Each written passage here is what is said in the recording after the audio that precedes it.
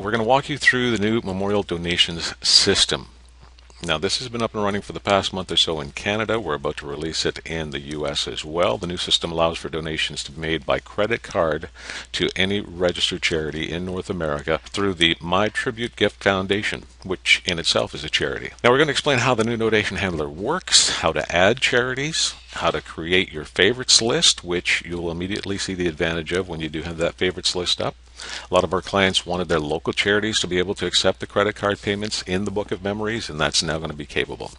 Online credit card payment is easy for both the donor and the charity. It is 100% secure, and it is probably the top request we have received here, that people do want that ability.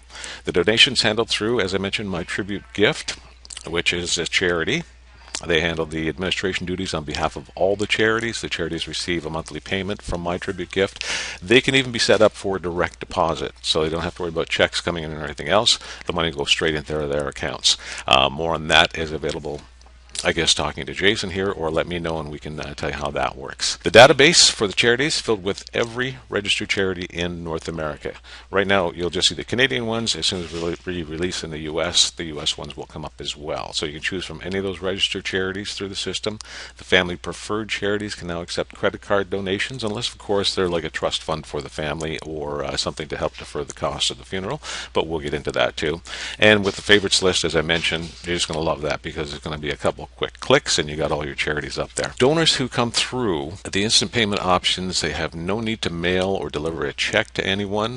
They receive a receipt instantly that is emailed to them from My Tribute Gift, and the option to receive more information from their selected charity when they do their donation. We'll get started right on this.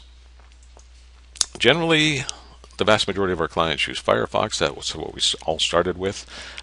We have moved over to open it up for Google Chrome now too, and we do have several clients using that and having great success with it. So if you want to try it with Google Chrome, feel free. But I wanted to point out one little thing if you do use Chrome. When you go to your login page, if you look up here in the right end of the address bar, and you'll see that this says this page has insecure content. The insecure content on here is basically the colors.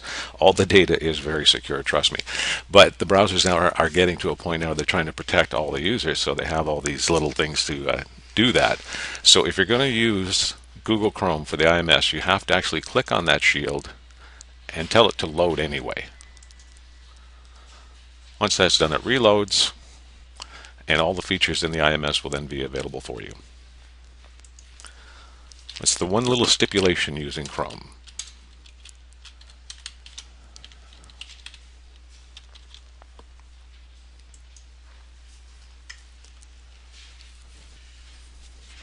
So once the system opens up, go to the record you need to work on. And obviously we're going to go to donations, which you see right here. This is a standard record, by the way. And you'll see a fairly, I'm going to shrink this down just a tad. There you go. Step one, pretty familiar. You can choose the family preferred charities. You can display to donor to select the charity of their choice. So there's nothing for you to do in here if you do select that. And of course, there's no donation selection. But we're going to be working on family preferred charities. In the second step, you'll notice that these charities accept credit card payments. So this is where you would select the charities that you're going to use, the ones that will take the credit card payments, and they're all in here, all the registered charities. This does default to all provinces, all states, and it also defaults to all cities. You can narrow this down. I'm going to show you how that works as well. But the way to start selecting charities, the family preferred ones, you just click in the field and start typing in. A very popular one, of course, would be the Cancer Society. So as you start typing it in, you'll see you get all the options here for the Cancer Society. Being in Ontario, we're going to select the Ontario division. And to add it to the family preferred section, simply click Add. And you'll see it drops in down here to the family selected charities. You have a maximum of 4. And if I want to select another one, I'll just type in March of Dimes. And there's the Ontario March of Dimes, nonprofit. So you see how easy the search is. Click on Add. Once again, it drops into the family preferred charities. Now, if you want to narrow it down, say you have a popular food bank charity or a hospital, I narrow it down to my province and my city.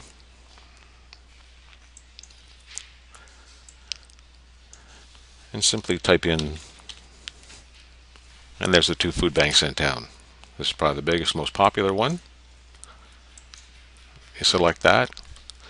And by chance, the family does have a trust fund that they've set up that they can also have donations sent to, but it is not a registered charity. So we have to go to the non-charitable organizations, which will be down here. These are the ones that you'll add in your database. These are the ones that can't accept the credit card payments. Obviously, you're going to have to set up where to send the check to and that sort of thing. I'll show you that in just a second. We do have several in here. But this is the Arlington Children's Fund, and we do want to add that one in. So see, we have our family selected charities in there. Click on Save. We'll go to Book of Memories and Preview for Web. Select Place a Donation, so we go right to the page. And here are our family selected, our family preferred charities, I should say, all in the order that we put them in. And I'll show you how easy it is to juggle those around too. Now, the process for doing a donation, you may hear from people about this, and I think the issue is that people aren't paying attention and they don't read what's on the screen. But it's pretty straightforward when you get to it, because you start off with how much would you like to donate, 50, 100, 250, or they can select other and put in a very generous $2,000. And then they can select one of the family preferred charities if they like. And if they want to give it to the food bank, they just select that charity, and you'll see the selected charity pops in down here, and then they can proceed. If by chance they don't want to give to any of the family preferred charities, they have their own favorite, they can actually search for a charity, which is listed right here, in any province, in any city, and they would just put in their own. This is going to give you a long list because I left all cities in Ontario, but you can see how easy it is. They just put in the charity they want, if they would select that, and off you go. So once they put in the amount that they want to donate, charity has been selected. It's simply a case of proceed. And this says review that they want a donation of $2,000 going to the food bank, and start filling in their information. And because I have autofill on here, it speeds it up for me. One other thing you're going to notice, and you probably will get calls about because I do hear about it, sometimes if they come in, there's no country selected, but they don't notice that. They just say, I can't select my province or my state. There's no place to pick it. It won't come up.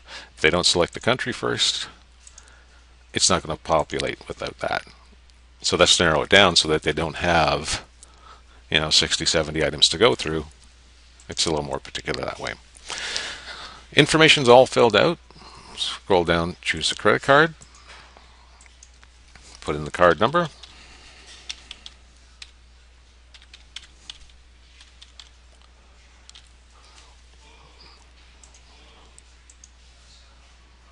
put in all the important information that the credit card company wants. You'll also notice that we do have a note in here. The donation will be processed through the My Tribute Gift Foundation for distribution to your selected charity. Your credit card transaction record will show My Tribute Gift Foundation, and an official tax receipt for your donation will be issued by the My Tribute Gift Foundation. Sometimes people miss this sort of thing, but it's right there on the screen. So we also have the privacy policy supplied by My Tribute Gift, which you may want to read through yourself to be aware of that and how that works. They also have their return policy, which once again, you'll probably want to review so you know what be aware of that. And decide what message they want. We have some preset messages, or they can of course just put in whatever message they'd like to put in. We'll go with the preset message. They're asked if they'd like more information about the charity. They can select yes or no. This time we won't. And they can also put in a note to the charity itself.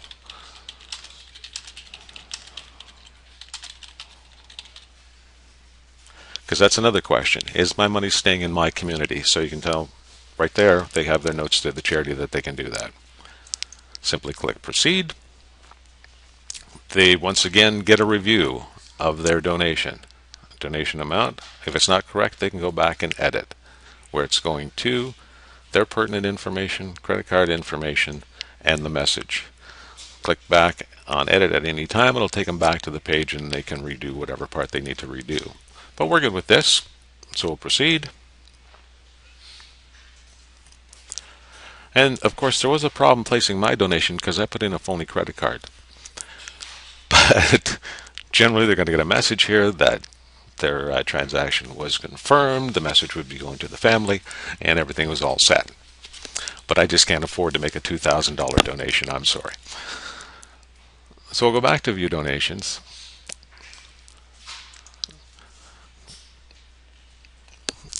The process for, if they do select this charity, which is non-credit card, it's basically the same process. Once again, they get a review.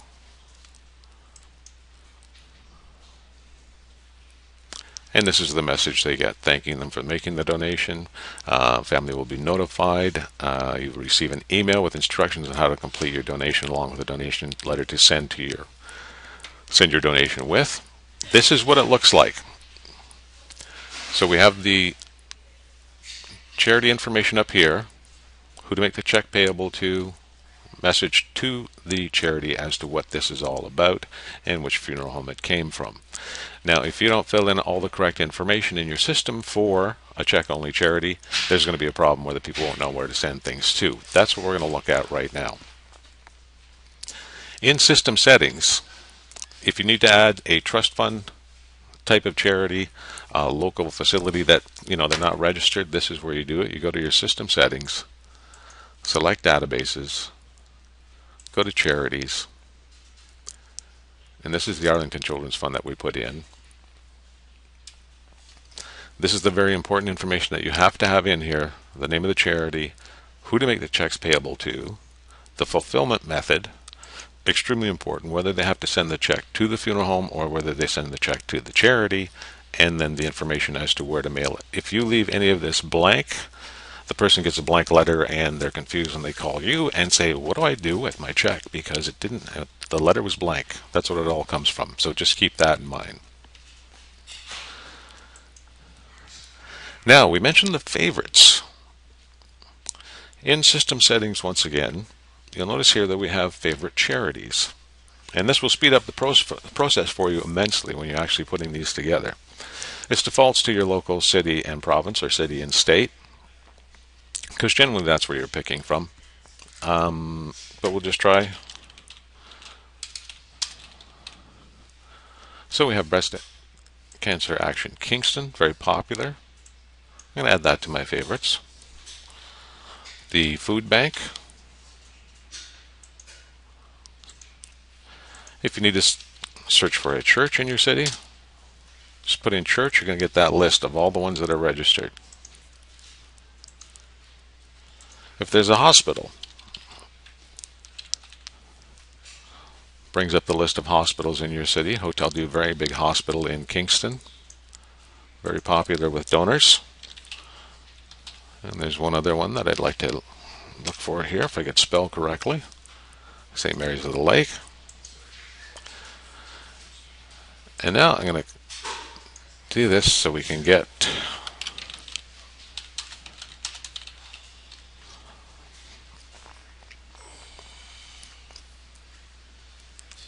I guess I should have gone to all provinces with that.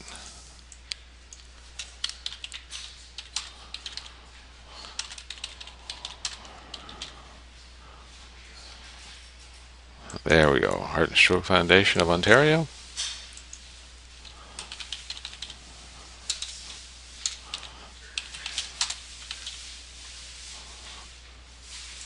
It's my spelling. My apologies.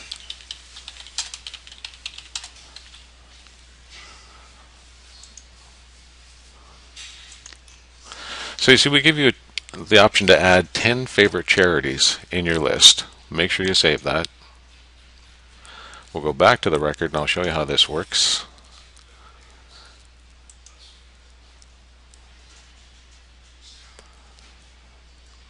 Select donations. And now you see you do have your list of favorites along here. These are going to be the most popular ones in your area that people select most. And you'll know what they are for your own area. You just add them to your favorites list, and then as the family has their preferred charities, they're probably going to pick one of those 10 populars, or 2 or 3 of them, and you're going to have them right there, so you don't have to search for anything. You just add them in. And it's also going to be handy when the family comes back and says, why is our trust fund showing at the bottom of the list? You very simply remove these by clicking on Remove. Add back in my Partners in Mission Food Bank. We're going to put in Hotel Dieu Hospital and the Heart and Stroke Foundation. We save that. Go back to the Book of Memories. I'll refresh this View Donations. Go to Place a Donation. And you'll see our list has improved here, where we have the Children's Fund at the top of the list again, and then we still have our favorites right below that. We've added off the favorites list, so you can see how easy that favorites list is going to make it for you. Very easy to select them, get them all set up. You'll know which ones are the popular ones. It's going to speed up the system immensely. It's all very straightforward once you realize how all this works, and you probably will hear from people saying, I didn't know, but you see on the screen it's all there. We try to make it clear for everyone to see that here's your donation, here's where it's going to, it's all going to be looked after, here's where your message goes, it's all done, and it's all done by credit card as conveniently as possible. So, it's 100% secure. There is a transaction fee, of course. People may become concerned with that. They make a transaction with a credit card. Obviously, the credit card companies do charge you a percentage. My Tribute Gifts takes a percentage as well for administration fees, a minor percentage off that. So the donor gets full credit for their donation. If they donate $100, they get their tax receipt for $100, but the charity will receive a little bit less than that. But everyone understands that when you're dealing with credit cards. We also have the major credit or charities that are asking us to impress upon you to use the credit card system. It speeds up their process and makes all their work a lot easier too, which we can understand because they don't have to go down to the bank with 5,000 checks.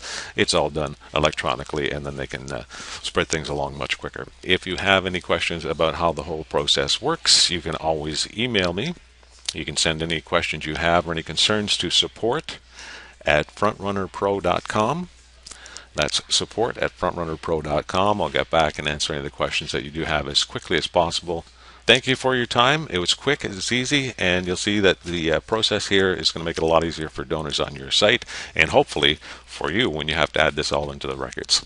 Thanks. Have a great day.